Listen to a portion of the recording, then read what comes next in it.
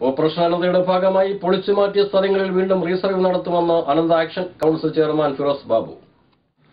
മണ്ണാർക്കാട് ടൗണിന്റെ വികസനത്തിന് ASP പട്ടയമാണ് തടസ്സമെന്ന പ്രചരണം തെറ്റാണെന്നും നിലവിൽ റോഡ് വികസനത്തിന്റെ ഭാഗമായി പൊളിച്ചുമാറ്റിയ സ്ഥലങ്ങളിൽ പലരിലും സംശയമുള്ള അവസ്ഥയ്ക്ക് അത് നീക്കുന്നതിനു വേണ്ടിയും സബ് കളക്ടറുടെ നേതൃത്വത്തിലും ഭൂവുടമകൾ പഴയകാല താലൂക്ക് സർവേയറായിരുന്ന രാമന്റെ നേതൃത്വത്തിലുള്ള വിങ്ങുമായിട്ടാണ് സർവേ നടത്താൻ ഹൗസിംഗ് കൗൺസിൽ തീരുമാനിച്ചിരിക്കുന്നത്.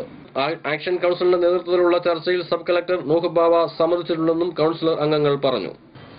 ആദ്യഘട്ടമെന്ന നിലക്ക് ടൗണിലെ ASP പട്ടയ ഉടമകളുടെ പ്രത്യേക യോഗം വിളിക്കുകയും അതിൽ 18ഓളം വരുന്ന ASP പട്ടയ ഉടമകൾ പങ്കെടുക്കുകയും അവരുടെ അഭിപ്രായ പ്രകാരം അവർക്ക് സർവേ നടത്തി അവരുടെ ഭൂമി തിട്ടപ്പെടുത്തി കൊടുക്കണമെന്ന അവരുടെ ആവശ്യം, അവരെ കൂടി ബോധ്യപ്പെടുത്തി കൊടുക്കുന്ന തരത്തിലുള്ളൊരു സർവേ നടത്തി അത് അവർക്ക് മാർക്ക് ചെയ്ത് അവരെ ബോധ്യപ്പെടുത്തി കൊടുക്കണമെന്ന അവരുടെ ആവശ്യം ബഹുമാനപ്പെട്ട സബ് കളക്ടറുടെ മുന്നിലേക്ക് ഞങ്ങൾ വെക്കുകയുണ്ടായി.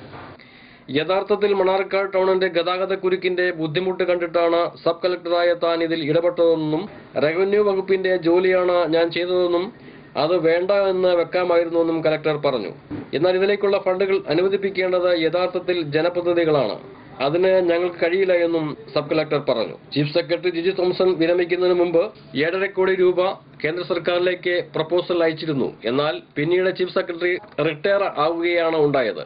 അതിനുശേഷം ഈ ഫയലുകളെ വേണ്ട രീതിയിൽ മുന്നോട്ട് കൊണ്ടുപോകാൻ ജനപ്രതിനിധികളുടെ ഭാഗത്തുനിന്നും വേണ്ടുന്ന രീതിയിലുള്ള പ്രവർത്തനങ്ങൾ ഉണ്ടാകാത്തതാണ് പരാജയപ്പെടാൻ കാരണമായത്. മണ്ണാർക്കാട് പ്രദേശത്തെ പ്രശ്നങ്ങൾ പരിഹരിക്കാൻ ഈഗോ കൈവെടിഞ്ഞ് ഒറ്റക്കെട്ടായി ജനപ്രതിനിധികൾ രംഗത്തിറങ്ങണമെന്നും അനന്ത ആക്ഷൻ കൗൺസിൽ ചെയർമാൻ ഫിറോസ്ബാബു പറഞ്ഞു.